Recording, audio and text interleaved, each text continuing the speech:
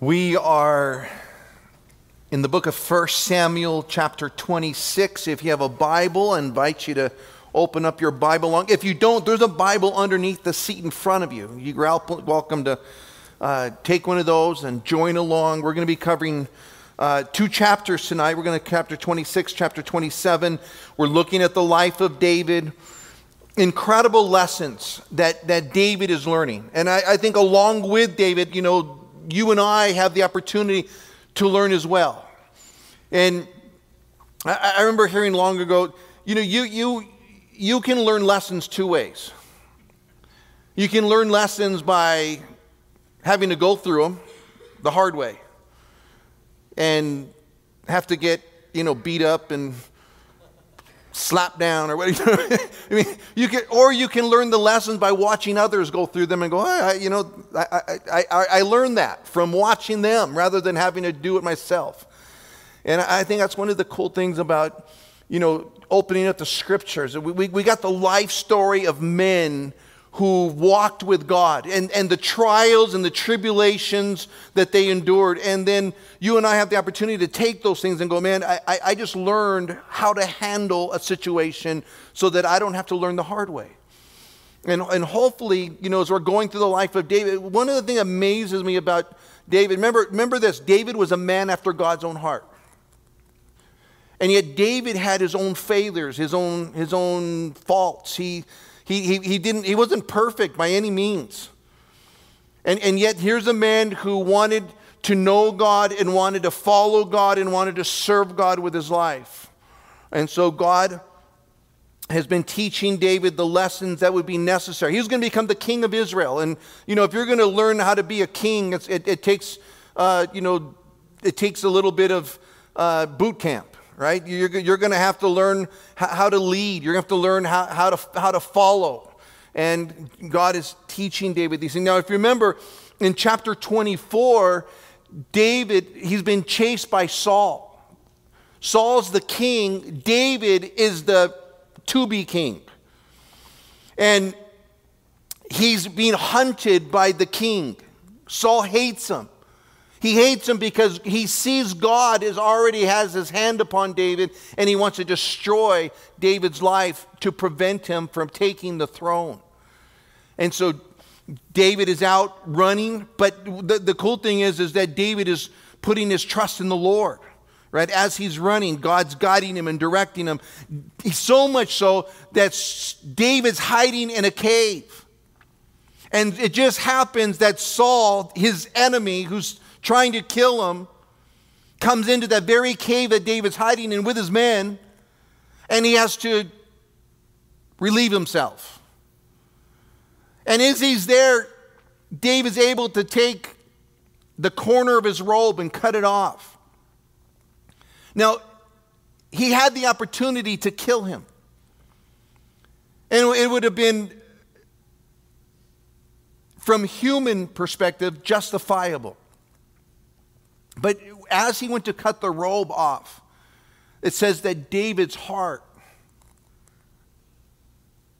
was moved. And he realized that I can't raise my hand up against God's anointed. That's God's job, not my job. And so what does David do? He lets him go, and then he goes to the other side of the mountain. He says, hey, Saul, I could have killed you right now. But because I honor God, I couldn't do it.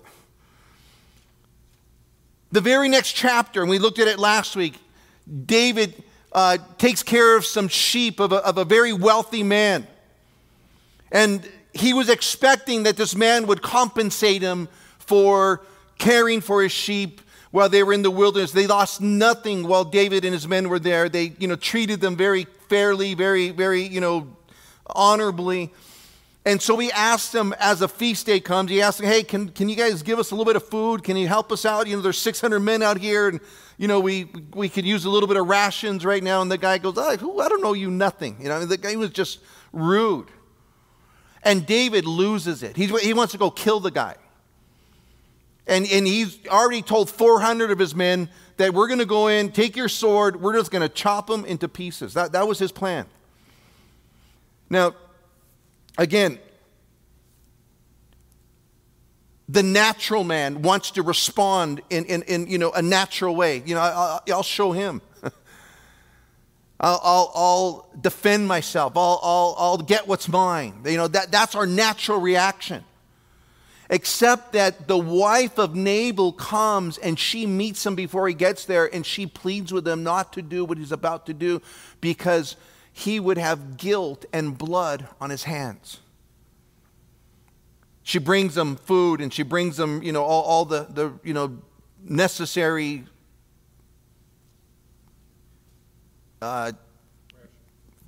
food. That's it. Thank you. Supplies. That was the word I was looking for. And David, at the end of that, comes in, and what he does is he acknowledges, God used you today to spare me from having this guilt on my own hands.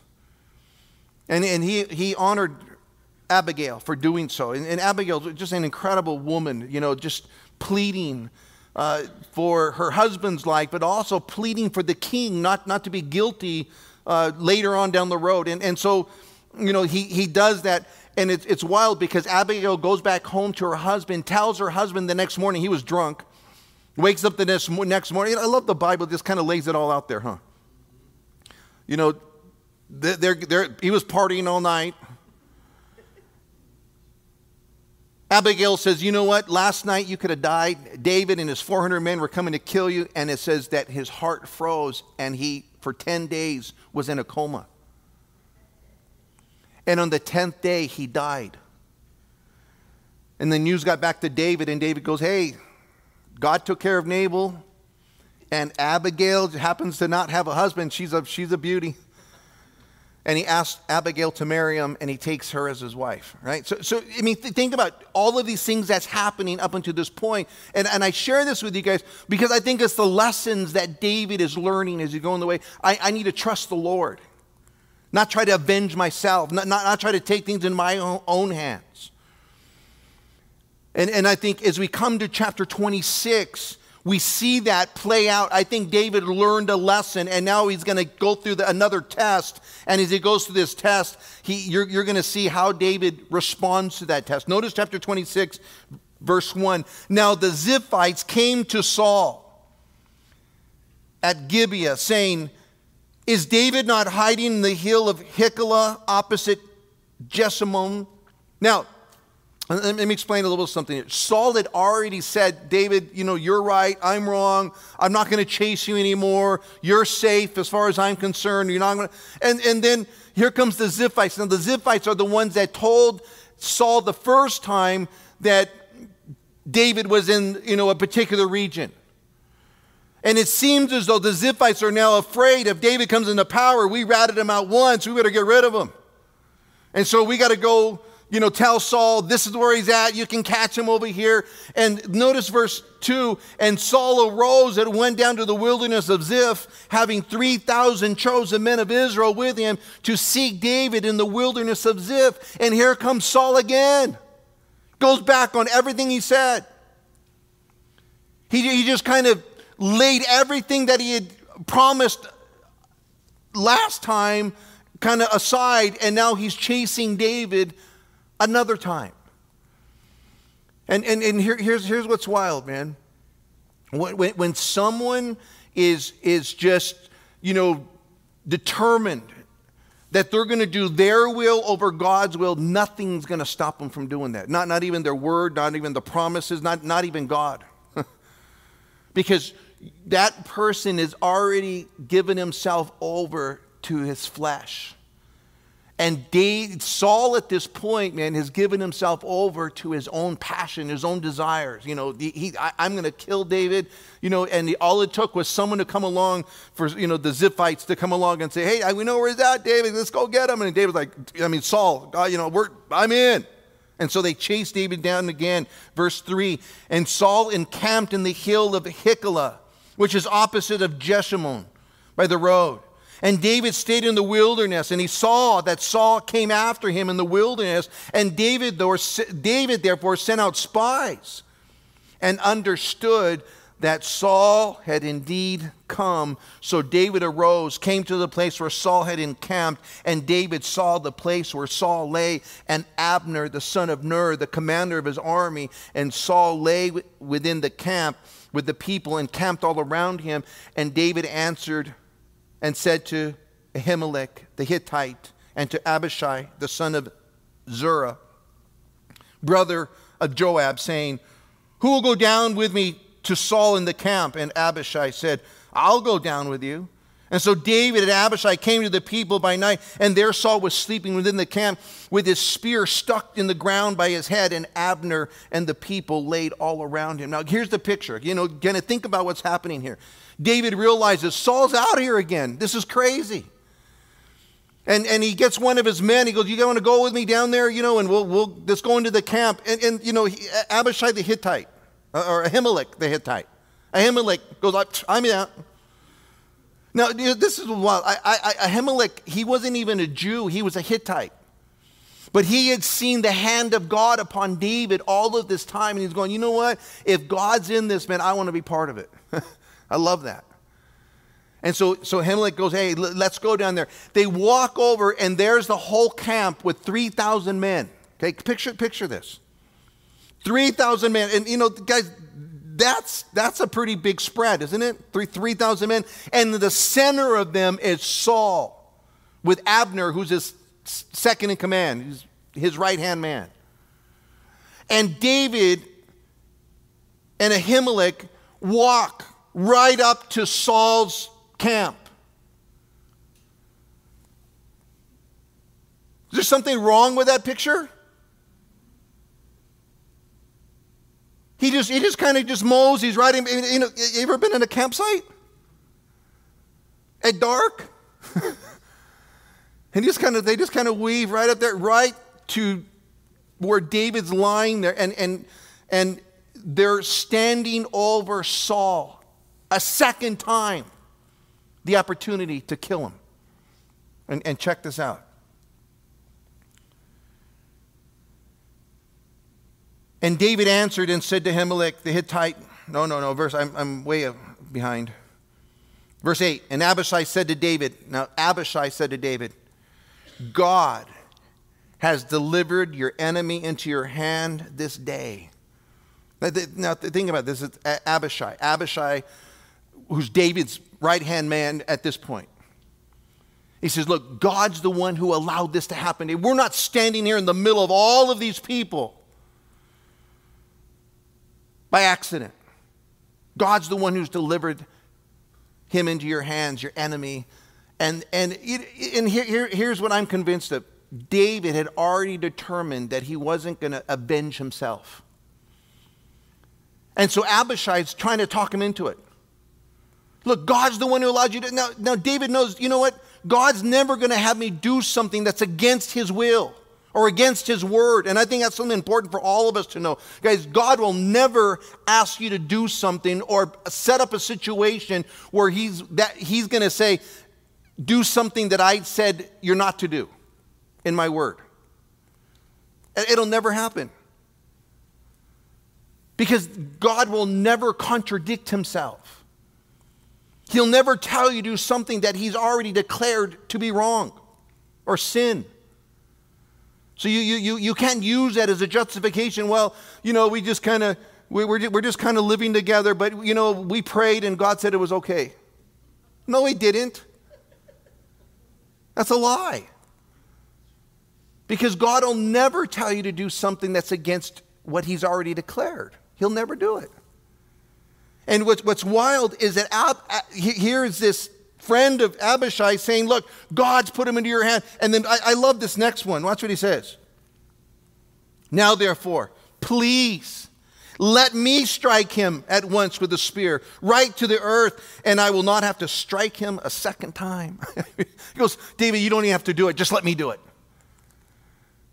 And it's almost like, David, I know you don't want to feel guilty. You don't want to have this on your own head. You don't want to be walking in shame. So I'll do it for you. And he's got the spear right there, and he could have easily done it. And then look at David's response. And this is what amazes me, man. Look at David's response. And David said to Abishai, Do not destroy him. For who can stretch out his hand against the Lord's anointed and be guiltless? David said furthermore, as the Lord lives, the Lord shall strike him, or his day shall come to die, or he shall go out to battle and perish. The Lord forbid that I should stretch out my hand against the Lord's anointed. But please take now the spear and the jug of water that are by his head and let us go. Wow. And I think it was the lesson he learned in chapter 25. You know what? I can't avenge myself. That's God's business. Remember Nabal died 10 days later? He knew, you know what? I'm not going to avenge myself. I'm going to let God do my battle. I'm going to let God do my fighting for me, because then I'm not going to be guilty. Now it's on God. That's God's business. Guys, and I think that's a lesson for all of us, man. If we would just be willing to say, you know what, I'm going to trust the Lord, and I'm not going to try to avenge myself, or I'm not going to try to fight this battle on my own power. I'm going to let the Lord fight this battle for me. Then what happens? You're now being shaped into a man or a woman who's what? Who's growing in your relationship with God and in your faith in God. And that's what God's doing with David now. He's learning the lessons of faith. Faith is trusting the Lord when you don't understand, when it don't make sense, when you can't even, fathom how would God ever get me out of the situation. I got to take it into my own hands rather than trusting the Lord. And yet David was able to proclaim, you know what? The Lord is going to strike him down. The Lord is going to, kill him, or he's going to go out to a battle and he's going to be killed. But you know what? That's not my job, because I want to remain guiltless. And that should be a priority for every one of us. That, you know what? I don't want blood in my hands. I don't want to do something that is going to be an offense to the Lord. And so I'm not going to pursue that avenue that would do so. And it's amazing, because it's the Holy Spirit working in the life of David, convicting David, teaching David. And now notice this. Look at verse 12. So David took the spear and the jug of water by Saul's head. They got away, and no man saw or knew it or awoke. Check this out. For they were asleep, because a deep sleep from the Lord had fallen on them. Isn't that cool? Because they were able to walk in the middle of the camp because God had put to sleep 3,000 men. A deep sleep. I like when the Lord gives you a deep sleep. Right? Just one of those, like, man, you could drive a train through my bedroom and I'm not going to wake, because that's what these guys are in. Because God was the one who was going to fight this battle for David. And it didn't make sense except God. And exactly what takes place, man. The Lord put a deep sleep on them. And as they're lying, all these guys are lying there, all of a sudden, David, watch this, they go to the other side, verse 13. They went over to the other side. They stood on the top of the hill afar off, and a great distance being between them. And David called out to the people, to Abner, the son of Ner, saying, do you not answer, Abner? Then Abner answered and said, who are you calling out to the king? And David said to Abner, are you not a man? That's how you get a guy's attention. Are you not a man? It's one of those things that, you want to get somebody. It's kind of like, what are you, a wimp? What are you, little unable to defend? That's really what he's declaring to Abner. Watch this. This is crazy. And Abner answered, who are you calling out to the king? And he said, are you not a man? And who is like you in Israel? Why have you not guarded your lord the king? For one of the people came in to destroy your lord the king. The things you have done is not good. As the Lord lives, you deserve to die. And the Lord, because you have not guarded your master, the Lord's anointed. Watch this. And now see, where the king's spear is and the jug of water that was by his head. And Saul knew David's voice, and he said, is that your voice, my son David? And David said, it is my voice, my lord, O king. He said, why does my lord thus pursue his servant? And what have I done, or what evil is in my hand? Now therefore, please let my lord the king hear the words of his servant. If the Lord has stirred you up against me, let him accept an offering. But if it is the children of men, they be cursed before the Lord, for they have driven me out this day from sharing in the inheritance for the Lord of the Lord, saying, go serve other gods. Now this is the whole thing. David is pleading his case with Saul another time. And he's saying, look, Saul, if I've wronged you, man, I want to make this right. I want to take an offering to the Lord. I want to make sure that there's peace between us. I don't, know what I've done wrong, but if I've done wrong, then let me fix it between me and the Lord and between me and you. And if this is men stirring you against me, may they be cursed. I love David's perspective. If I failed, then I want to make it right. But if it was someone that stirred, causing you to do this, then man, may God deal with them. What a great perspective that David had. I'm open. I'm open to correction. I'm open to, if I failed in some way, if I've done something wrong, I want to make it right. But if this is all just a stirring of someone else, man, may God deal with that person. Now, as we get to this point, think about how David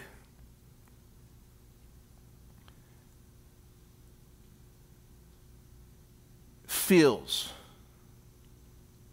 betrayed by Saul. He was his best servant, his most loyal servant. He had fought every battle that Saul had sent him on, and now Saul's trying to kill him. Here's all of these men that were alongside David in the battle, part of this 3,000 that's now chasing him. Remember, David was his best warrior, and here you have chosen men, some of the best warriors in Israel. That they rubbed shoulders, that they were fighting together. And yet David, in all of this, is willing to put all of it in the hands of God. Willing to say, you know what, if there's something that needs to be made right, I'm willing to do whatever that would take to do so, because I want God's will in my life. I don't care what man wants. Guys, that's a great, because think about how many times we want to avenge ourselves. We want vengeance for someone who's done wrong on our behalf. Rather than saying, you know what, God, I'm going to trust you to handle this situation. And David, man, so honorably, so nobly. It wasn't that David wasn't afraid of a fight. He had every ability to stick Saul to the ground that day. It was that David was wanting to put God on the throne of his own life. And I think there's really what's noble in anyone's life, when you're willing to stand back and say, you know what, I want God to be in that position. I want God to be the one who defends me, who fights my battles for me. I don't want to do this in my own, but I'll mess it up. I know that. But if it's God, then it's going to be done, honorably. And so here David lays it all out there. And look at verse 20, man. So now, do not let my blood fall to the earth before the face of the Lord, for the king of Israel has come out to seek a flea, as when one hunts a partridge in the mountains. And Saul said, I have sinned.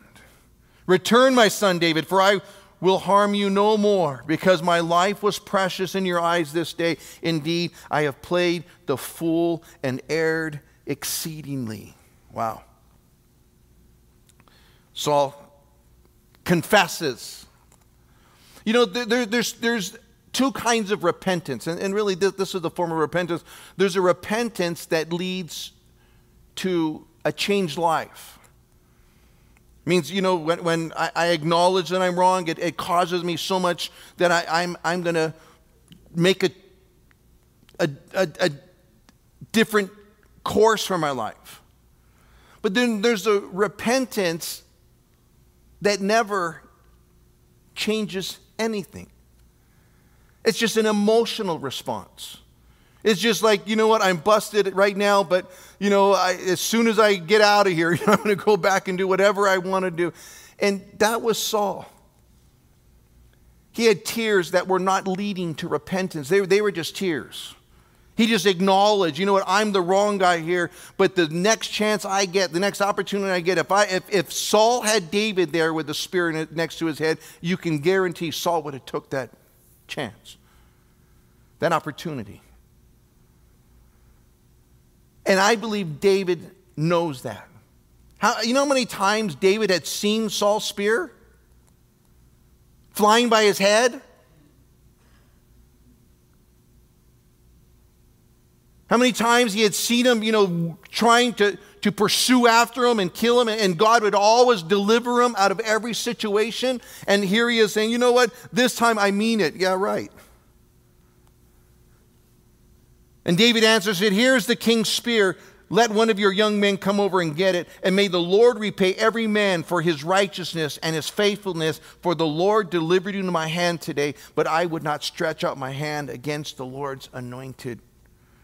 And indeed, as your life was valued much this day in my eyes, so let my life be valued much in the eyes of the Lord, and let him deliver me out of all tribulation. Guys, do you see what where he's at now? He goes, look, in the same way that I valued your life, I'm not depending on you to value my life. I'm depending on the Lord to value my life. All of his confidence isn't in man. All of his confidence is in the Lord. He knew that, you know, man would fail him. And let me tell you something, man will fail you. And if you're putting your eyes on men, you're just setting yourself up for failure. But if you put your eyes on the Lord, you will never be in that position. You'll never be let down, because God will never fail you. And I love that David said, look, I put my hands on the Lord, and the Lord will deliver me out of all tribulation. There's something in David that you know, he understands now. He gets. You go back and read the Psalms, and how many of those Psalms that David is just saying, you know what, the Lord is my defense. The Lord is my strong tower. The Lord is my, you know, shield and my buckler. Because David understood this idea that God was going to be the one who fights the battles for him. And the sooner you learn that lesson, the better off you'll be. The sooner I learn that lesson, you know, the better off I'll be. And you can learn that lesson by trying to take it into your own hands over and over again and failing, or you can learn that lesson by going, man, look what God did for David. And what's amazing is, well, look at verse 24. Verse 25, and Saul said to David, may you be blessed, my son David. You shall both do great things and also still prevail. So David went on his way, and Saul returned to his palace. Now, you know, may the Lord bless you, David, with his fingers crossed behind his back. Now, we don't know how much time between chapter 6 and 27. It could have been days, it could have been months, it could have been, you know,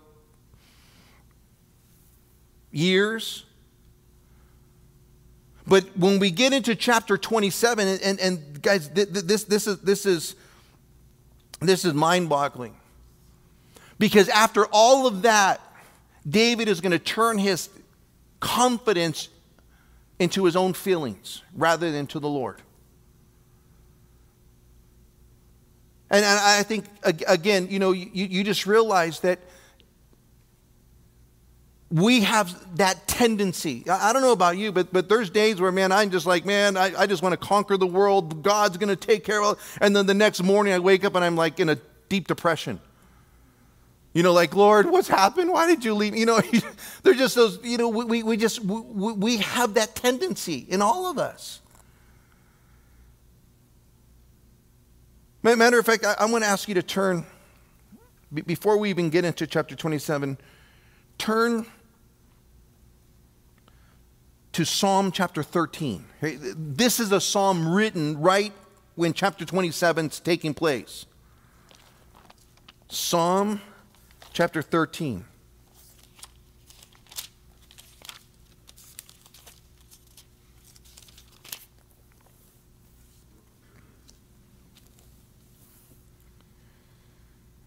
How long, O Lord, will you forget me forever? How long will you hide your face from me? How long shall I take counsel in my soul, having sorrow in my heart daily? How long will my enemy be exalted over me?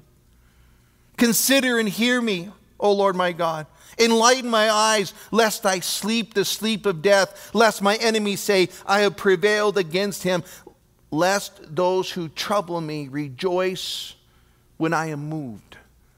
This is David. This is the Psalm of David. And this is, right after he has the opportunity to spear Saul. And the very next thing that happens, it says that David is in despair. David is in the dumps. David's in depression. Look at chapter 27. Look at verse 1 now. Check this out. And David said in his heart, now I shall perish someday by the hand of Saul. There is nothing better for me than I should speedily escape to the land of the Philistines, and Saul will despair of me to seek me any more in any part of Israel, so I shall escape out of his hand. What? What happened? And I think here's the lesson for us, guys. I think all of it there in verse 1, David said in his heart. And now he's allowing his feelings to dictate his direction rather than trusting the word. Remember, God had anointed David to be king. Samuel came and took that basket of oil and he just threw it over David's head and he said, you're going to be the next king of Israel. Do you remember that? Everyone that David would run into, God's anointed you to be the next king. Abigail. Saul even acknowledged that. Jonathan. Everyone's telling David, God's already anointed. You're going to be the king. And here David's thinking, I'm going to die. Wait a second. If God said you're going to be the king, how can you die? That's in direct opposition to what God has declared to be true. But you can get so caught up into your feelings, your emotions, that you forget what God says to be true. And you know what Jeremiah 17:9, this is a good verse to memorize. The heart is deceitful above all things. It's desperately wicked. Who can know it? Our hearts are wicked. That's why you can't lean on your own heart. You can't lean on your own feelings. You can't, well, I don't want to get out of bed today. Stop it. Because you need to put your confidence in truth and what God declared. And if God's already declared this, why are you doing it? And this is David's decision. What I'm going to do is I'm going to run into the arms of the enemy so that I can be safe. Does that sound very good? But that was his conclusion. I'm going to run to the Philistines who hate Israel, who are the enemies of God, so that Saul doesn't kill me. And you know what the funny thing is here, guys? He's going to run to the king of Gath, Achish. Did you guys? It was a couple chapters back. When David first fled, he ran to the Philistines. And Achish was, and Gath was a place where Goliath, the home of Goliath. And David, everyone starts to find out that's David, the one that they sing the songs about. David, Saul's killed 1,000, David is 10,000. And David got fearful that they were going to kill him, so he started acting like a madman and foaming out of his mouth and drooling and scratching on the fence and acting like a crazy guy. That was just a couple chapters ago. And David, this is my conclusion. I'll go back to the place I just did that. But that when your heart leads you rather than truth and God, that's exactly where you'll go. Right back to your vomit. Right back to your drooling. Right back where you're acting like a madman. And any time we decide that we're going to run into the enemy's arms, that's basically what we're doing. We're acting like madmen, madwomen. Going where, God just delivered me from that, and yet I'm going to run back there to find my comfort or to find my safety or to find my peace. Guys, that's crazy. They would even consider that running to the Philistines was the better place than trusting in the Lord. But anytime you allow your heart to dictate to you, you'll find yourself in the same place. Your heart cannot rule you. God's word has to rule you. And notice what happens, man. This is wild. Let me read you one more proverb talking about the heart. Proverbs 28:26. Let me read this to you. This is one, write this down. Proverbs 28:26. It says this: he who trusts in his own heart is a fool, but whoever walks wisely will be delivered. Not a great proverb? He who trusts in his own heart is a fool. That's wisdom. And the reason God declares that to us is so that we don't act like fools. And David at this point, all of this great faith he demonstrated, and here we are a chapter later, he's a fool. Because that's really what our heart does to us. It kind of vacillates between right and wrong. That's why you can't trust it. Because it'll deceive you. The heart is deceitfully wicked. Who can know it? You know what the second part of that verse is? I, the Lord, know your heart. I like that. Now, notice this. Look at verse 2. And David arose and went over with the 600 men who were with him to Achish, the son of Maoch, king of Gath. And David dwelt with Achish in Gath, he and his men, each man with his household, and David with his 2 wives, Ahinoam the Jezreelitess and Abigail the Carmelitess, Nabal's widow.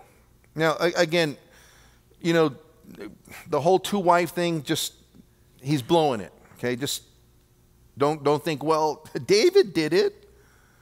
No, not good. And it was told Saul that David had fled to Gath, so he sought him no more. And David said to Achish, if I have now found favor in your eyes, give me a place in some town in the country that I may dwell there, for why should your servants dwell in the royal city with you? So Achish gave him Ziklag that day. And therefore Ziklag had belonged to the kings of Judah to this day.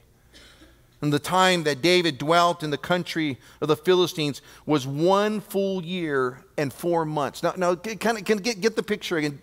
David goes over to this Philistine. Somehow the Philistine embraces him, the king of Gath, gives him a city to live in. And for 1 year and 4 months of his life, David's there living in the enemy's camp, in the enemy's backyard. And it almost reads out as though David thinks he's getting away with it, that he's succeeded in his plot and his plan. But we won't get there tonight. Next week in chapter 28, next time we're together in chapter 28, chapter 29, we're going to see that David ends up digging a bigger hole for himself. That king, the Philistine, wants him to go fight against the children of Israel. And God spares him again. But then he goes back to the camp, and then all of the camp had been raided and taken away into captivity. The men in the camp wanted to stone David because he had made the decision to go, David found himself in this horrible situation because he veered. Because he let his heart dictate to him what was right rather than trusting God. There's an interesting passage. We'll get there, and it'll be several weeks before we get there. But David, it says this, and David comforted himself in the Lord. They're trying to stone him. The 600 guys that he was leading, now they're going, David, it's all your fault. They're picking up rocks. And he says, David found his comfort in the Lord. I don't even know what that means. But it was the next time we see David pray. And it's right after that God elevates David to the position of king. Again, the lessons. You can't trust your own heart. You can't trust man. You can't trust your own heart. Because your heart will let you down. It'll lead you astray. It'll put you right there in the enemy's camp. And David here is there, for 1 year and 4 months. And for 1 year and 4 months, David's life wastes away. I don't know about you, man. I can tell you this. I remember I got saved when I was about 12 years old. I had a radical conversion at 12 years old. I had, just the Lord just blew my mind. I would have dreams with the Lord. God radically touched me when I was 12. Some gifts of the Holy Spirit that I had. God, but then I kind of started following my own path. I started partying and drinking and, getting high and doing all of these things. I was just going down that road. And for 10 years, from 13 to 23 years old, man, I walked away from the Lord. I was in the enemy's camp for 10 years. And you realize I'll never get those 10 years back. Those are 10 years of my life that were wasted doing stupid things because I let my heart and my feelings and my wants and my own desires rule me. And you look back on it. I remember coming back to the Lord at age 23, and I was just so excited that God would forgive me, and He had brought me back in, and this whole, there was just a moment. But I remember after it settled in, it was just kind of like, man, what were you thinking? 10 years of your life you threw away and you gave them to the devil. Really? I was mad at myself. I was literally just so frustrated that, I had been deceived. I had been so easily swayed. And I gave the enemy 10 years of my life. Regret it to this day. David, for 1 year and 4 months, man, is living with the enemy. No, notice this. What happens is you make one decision and it leads to another decision. Look at verse 8. And David and his men went out and they raided the Geshurites and the Girzites and the Amalekites. For those nations were the inhabitants of the land from of old, as you go to Shur, even as far as the land of Egypt. And whenever David attacked the land, he left neither man nor woman alive, but he took away the sheep, the oxen, the donkey, the camels, the apparel, returned and came to Achish.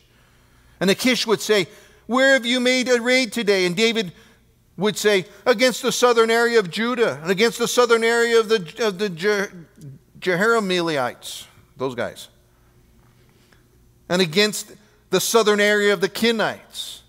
And David would save neither man nor woman alive to bring news to Gath, saying, lest you should inform on us, saying, thus David did, and thus was his behavior all the time he dwelt in the country of the Philistines. So David is living in the Philistine country. He's raiding Philistine cities, but he's telling Achish that he's raiding the Israeli cities. He's lying. He's having to cover his track. Just think about it. Just kind of this spiral. I'm not going to trust the Lord. I'm going to live with the enemy, and now I'm just going to become the habitual liar. And that's exactly how the enemy, you can justify your sin because you're trying to cover. Because you don't want to get real. You don't want to be honest. You know, you think that you got this figured out on your own, and you know it's gonna have a payment down the road that David's gonna have to deal with. It's interesting that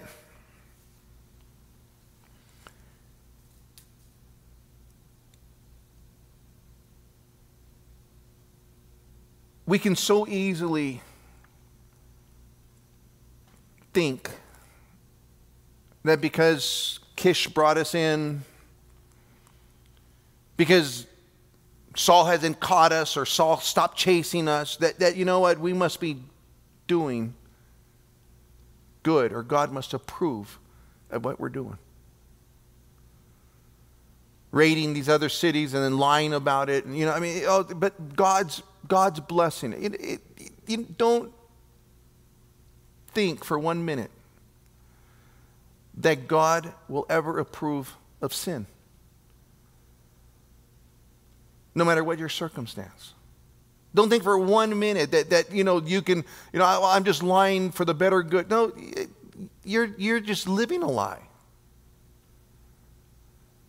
There's an interesting passage in Galatians chapter 6 and verse 7. It says, "Do not be deceived.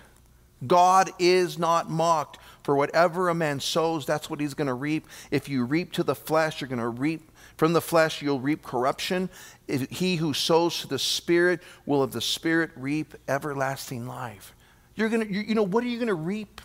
What are you going to sow in your life so that whatever you sow, whatever seed you plant is what crop you're going to get?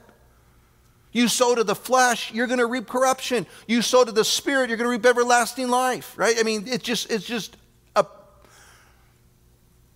biblical principle. It's a law. It's a law of God. There's the law of gravity. There's the law of sowing and reaping. You can't defy the law of gravity. It'll win every time. And you cannot defy the law of God. It'll win every time. And David's going to have to learn this the hard way now, right? I mean, that's what I'm telling you guys. It's so amazing because you have all the lessons of life right here in the Scriptures, so that you don't have to repeat them. You can learn from them. And it's here. Look at verse 12. So Achish believed David in verse 12. He has made his people Israel utterly abhor him. Therefore he will be my servant forever. So Achish, and think about what the enemy's goal is. If he can get you to offend God, and his perception of things, now he'll have to be loyal to me. If he can just get you to offend God, then what are you going to do? You're going to run away from God and run into the enemy's camp and be loyal to the enemy. And it's how Satan, he's always looking to conquer, to divide and conquer. To divide and conquer. That's the enemy's goal. So if he can divide you between you and God, then what? He owns you. That's how he operates. And it's incredible because, you know, God is never looking for us to be divided from him. Matter of fact, the Bible says this: if you just confess your sins, God is faithful and just to forgive you for all unrighteousness. All that God's looking for is us to just get real, to be honest, to say, God, I'm guilty, I'm a sinner. I've done wrong, and I can go down the list of all the things that I've offended, that I've allowed my heart to dictate, my flesh to dictate, rather than truth and your word and your purposes. And when we're honest with God, God's willing to wipe away every offense. Matter of fact, he says this, that God will take your sin and he'll cast it as far as the east is from the west. And this is the cool thing. He says, and he'll remember it no more. It's in God's eyes, it's totally blotted out. Why? Because the blood of Jesus paid the price for sin. Because that sin can be washed. And David's going to be restored. You know, I mean, thank God for his grace. You know, thank God that David's learning the lessons he has to learn. And you and I can be in that same place. You know, whatever your past is, no matter, you know, what you've had to experience to get you to this point, you know what? God's got you here. Now it's just a matter, are you going to respond to what he says? Are you, God, you're right. I am wrong. I am guilty. I have allowed my heart to, you know, dictate my life rather than truth, your word. Or you can go for another 14, 18 months, 16 months, 10 years, 20 years, you know, because God's not going to force you. You can come back 5 years from now and go, oh, you know what? I'm ready now, and you can waste another 5 years of your life. That's if you have 5 years left. Because no one knows the day or the hour. I mean, no one knows when our last breath is. No one knows when the Lord's coming back. But you can play the roulette. You can just kind of spin the roulette and see if, you know, you get lucky.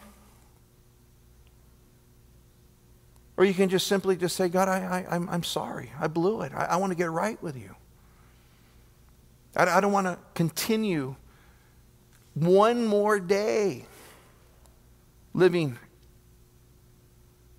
in a life of rebellion against you, living in the enemy's camp. And that's why I love the stories of the Old Testament, man, because it just, you know, you realize these men were just men like us. I mean, you look at David and think, man, that guy's a man of faith. He was a knucklehead, just like you and me. All that's different about David is that when he finally came to his senses, he repented. When God finally confronts him, he acknowledges it. Think about this. He has an affair with Bathsheba. For 9 months, he hid it from everybody. He was pretending like everything was great until the prophet goes to David and he said, hey, David, you know what? What you've done is you've sinned against God. And you know what David does? He repents. He just simply says, you know what? God, you're right. I blew it. I've sinned against you and you alone.